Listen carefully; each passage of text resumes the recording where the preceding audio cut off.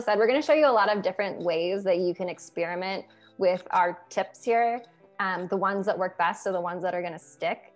In terms of managing stress, there are so many little things you can do throughout the day. So a lot of people think, oh, I need to manage my stress. I need to go spend the day at the spa or get a massage or take a vacation, which yes, those are great. And if you can do them, we highly recommend.